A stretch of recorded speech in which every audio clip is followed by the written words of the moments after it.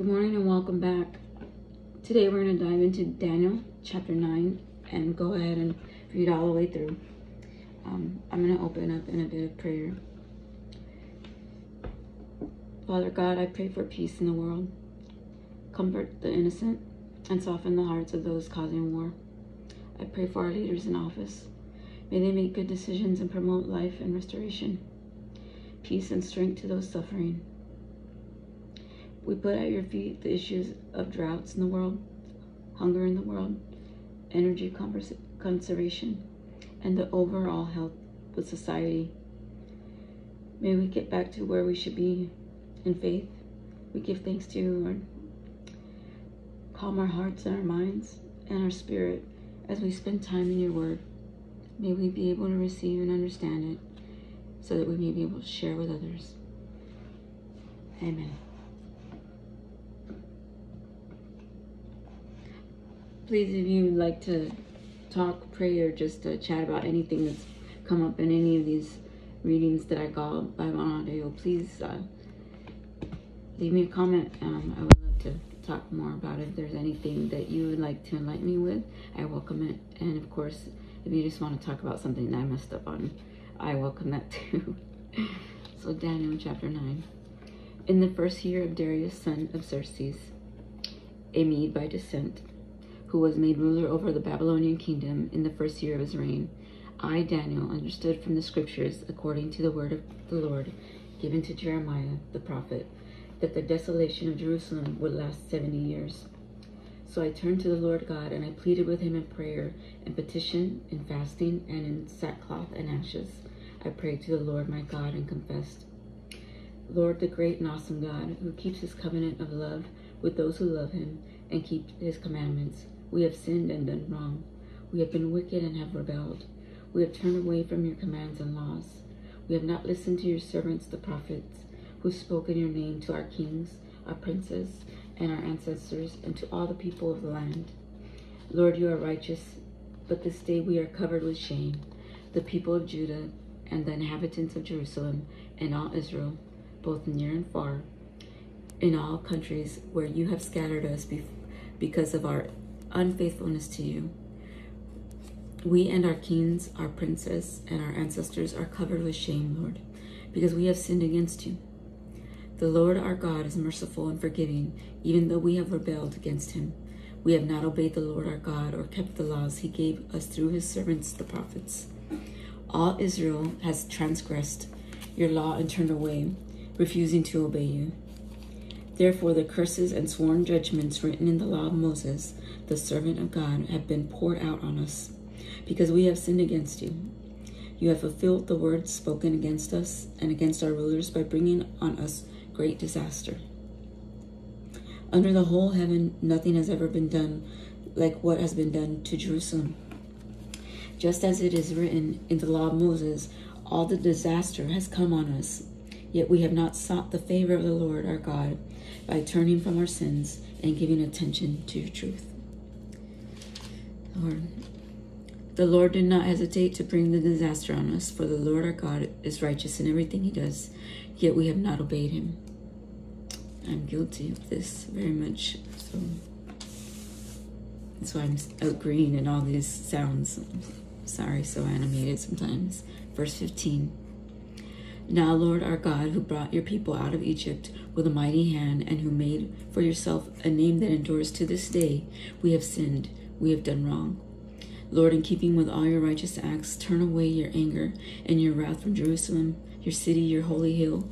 Our sins and the iniquities of our ancestors have made Jerusalem and your people an object of scorn to all those around us.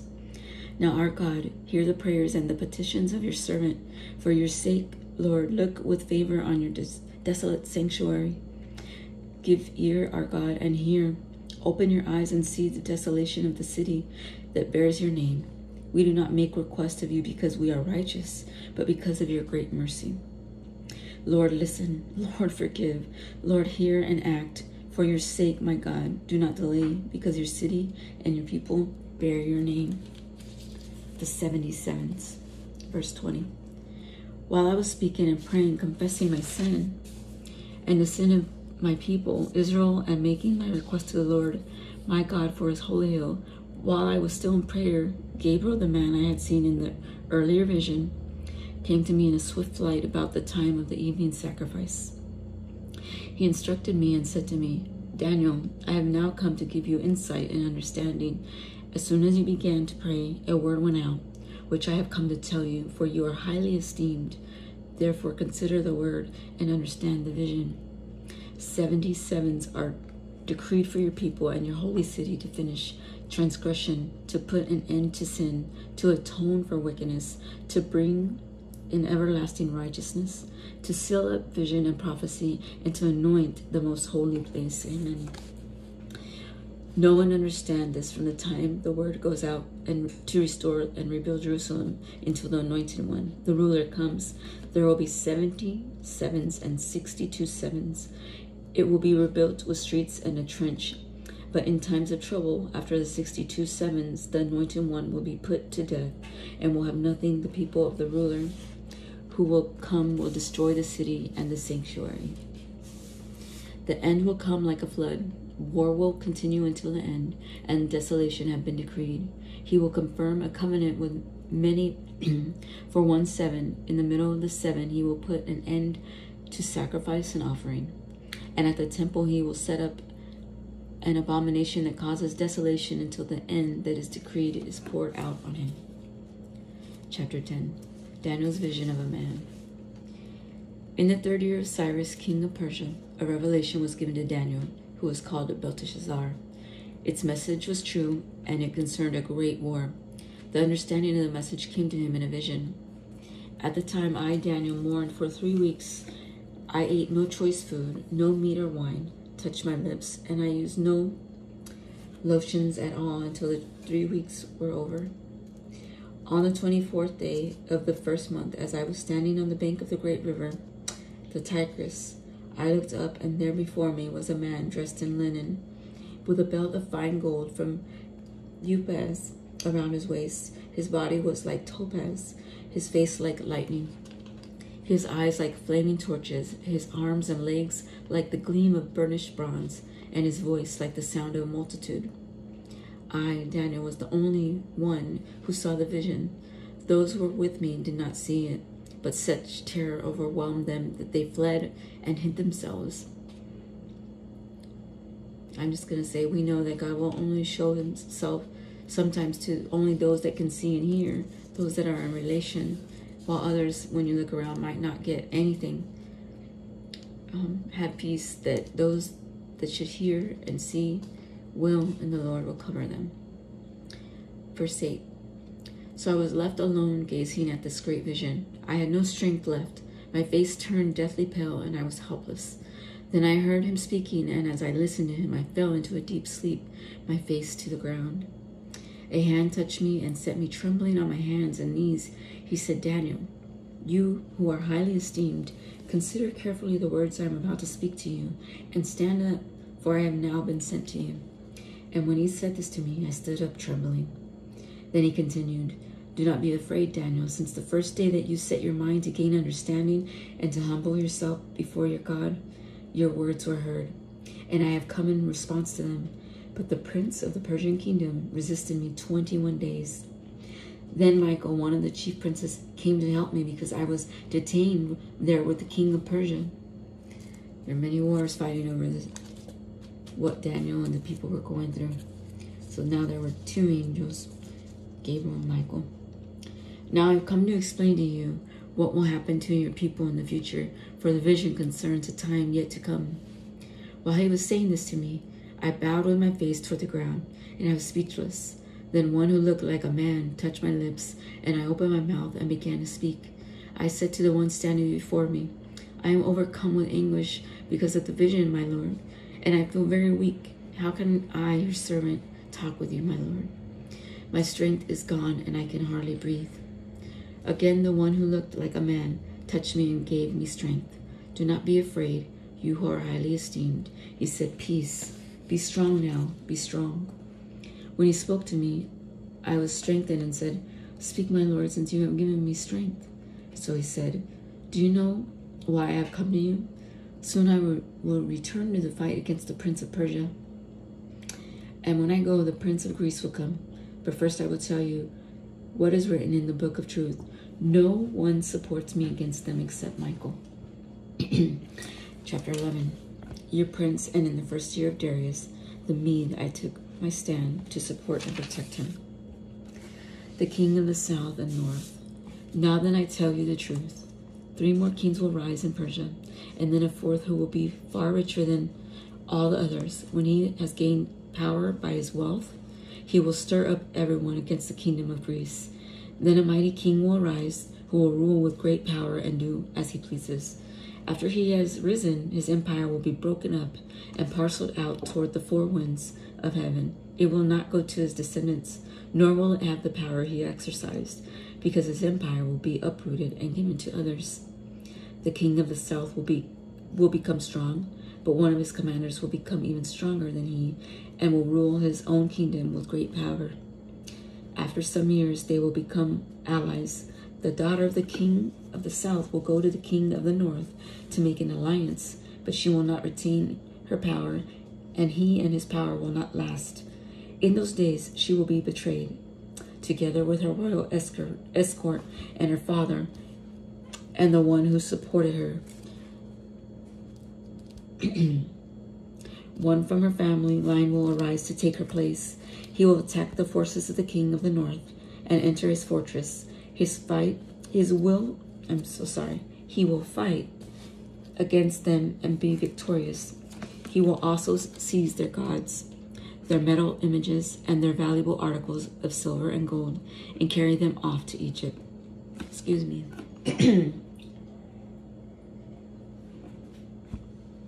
There is a lot going on here, so I hope that you can follow, and then we can always go back on our own, right? Amen. For some years, he will leave the king of the north alone. Let me start back at verse 8. He will also seize their gods, their metal images, and their valuable articles of silver and gold, and carry them off to Egypt. For some years, he will leave the king of the north alone. Then the king of the north will invade the realm of the king of the south, but will retreat to his own country. His sons will prepare for war and assemble a great army, which will sweep on like an irresistible flood and carry the battle as far as his fortress. Then the king of the south will march out in a rage and fight against the king of the north, who will raise a large army, but it will be defeated when the army is carried off. The king of the south will be filled with pride and will slaughter many thousands, yet he will not remain triumphant. For the king of the north will muster another army larger than the first, and after several years he will advance with a huge army fully equipped. In those times many will rise against the king of the south. Those who are violent amongst your own people will rebel in fulfillment of the vision, but without success. Then the king of the north will come and build up siege ramps and will capture a fortified city. The forces of the south will be powerless to resist. Even their best troops will not have the strength to stand. The invader will do as he pleases. No one will be able to stand against him. He will establish himself in the beautiful land and will have power to destroy it. He will determine to come with the might of his entire kingdom and will make an alliance with the king of the south, and he will give him a daughter in marriage in order to overthrow the kingdom. But his plans will not succeed or help him. Then he will turn his attention to the coastlands and will take many of them, but a commander will put an end to his insolence and will turn his insolence back on him. After this, he will turn back toward the fortress of his own country, but will stumble and fall to be seen no more. So he'll be taken out. His successor will send out a tax collector to maintain the royal splendor. In a few years, however, he will be destroyed, yet not in anger or in battle. He will be succeeded by a contemptible person who has not been given the honor of royalty. He will invade the kingdom when its people feel secure, and he will seize it through intrigue. Then an overwhelming army will be swept away before him. Both it and a prince of the covenant will be destroyed. After coming to an agreement with him, he will act deceitfully, and with only a few people he will rise to power. When the richest provinces feel secure, he will invade them and will achieve what neither his fathers nor his forefathers did. He will distribute plunder, loot, and wealth amongst his followers. He will plot the overthrow of fortresses, but only for a time. With a large army, he will stir up his strength and courage against the king of the south. The king of the south will wage war with a large and very powerful army, but he will not be able to stand because of the plots devised against him. Those who eat from the king's provisions will try to destroy him. His army will be swept away, and many will fall in battle. The two kings, with their hearts bent on evil, will sit at the same table and lie to each other, but to no avail, because an end will come at the appointed time. The king of the north will return to his own country with great wealth, but his heart will be set against the holy covenant. He will take action against it and then return to his own country. This is difficult to get through in one reading, so we're pushing through. Thank you, you're still hanging on. At the appointed time, he will invade the south again, but this time the outcome will be different from what it was before. Ships of the western coastlines will oppose him, and he will lose heart. Then he will turn back and vent his fury against the holy covenant. He will return and show favor to those who forsake the holy covenant. His armed forces will rise up to desecrate the temple fortress and will abolish the daily sacrifice. Then they will set up the abomination that causes desolation. With flattery, he will corrupt those who have violated the covenant. But the people who know their God will firmly resist him. Those who are wise will instruct many. Though for a time they will fall by the sword or be burned or captured or plundered. When they fall, they will receive a little heap, and many who are not sincere will join them.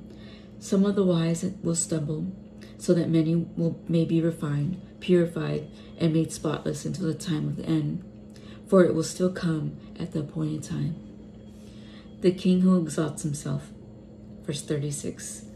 The king will do as he pleases. He will exalt and magnify himself above every god and will say unheard of things against the God of gods. He will be successful until the time of wrath is completed. For what has been determined must take place. He will show no regard for the gods of his ancestors or for the one desired by women, nor will he regard any god, but will exalt himself above them all. Instead of them, he will honor a god of fortress, a god unknown to his ancestors. He will honor with gold and silver, with precious stones and costly gifts. He will attack the mightiest fortresses with the help of a foreign god, and will greatly honor those who acknowledge him. He will make them rulers over many people and will distribute the land at a price. At the time of the end, the king of the south will engage him in battle, and the king of the north will storm out against him with chariots and cavalry. And a great fleet of ships. He will invade many countries and sweep through them like a flood. He will also invade the beautiful land. Many countries will fall, but Edom, Moab, and the leaders of Ammon will be delivered from their hand. He will extend his power over many countries. Egypt will not escape. He will gain control of the treasures of gold and silver and all the riches of Egypt, with the Libyans and the Cushites in submission. But reports from the east and the north will alarm him, and he will set out in great rage to destroy and annihilate many. He will pitch his royal tents between the seas at the beautiful holy mountain, yet he will come to his end, and no one will help him. The End Times, chapter 12. At the time, Michael, the great prince who protects your people, will arise. There will be a time of distress, such as not happened from the beginning of nation until the end. But at the time your people, everyone whose name is found written in the book, will be delivered. Multitudes who sleep in the dust of the earth will awake, some to everlasting life, others to shame and everlasting contempt. Those who are wise will shine like brightness of the heavens, and those who lead many to righteousness like the stars forever and ever. But you, Daniel, roll up and seal the words of the scroll until the time of the end. Many will go here and there to increase knowledge. Then I, Daniel, looked, and there before me stood 2 others, one on his bank of the river and one on the opposite bank. One of them said to the man clothed in linen, who was above the waters of the river, "How long will it be before these astonishing things are fulfilled?" The man clothed in linen, who was above the waters of the river, lifted his right hand and his left hand toward heaven. And I heard him swear by him who lives forever, saying, "It will be for a time, times a half a time, when the power of the holy people has been finally broken. All these things will be completed." I heard, but I did not understand. So I asked, "My Lord, what will the outcome of all this be?" He replied, "Go your way, Daniel, because the words are rolled up and sealed until the time of the end. Many will be purified, made spotless and refined, but the wicked will continue to be wicked. None of the wicked will understand, but those who are wise will understand. From the time that the daily sacrifice is abolished and the abomination that causes desolation is set up, there will be 1,290 days. Blessed is the one who waits for and reaches the end of the 1,335 days. As for you, go your way till the end. You will rest, and then at the end of the days, you will rise to receive your allotted inheritance." That was the book of Daniel. And that is a lot to take in. But I pray we take heart, that you are blessed, and that whenever you feel pulled to dive into his word, that the Lord leads you to where you need to be. May you be in relationship with him, and may you have peace. Take care. Bye.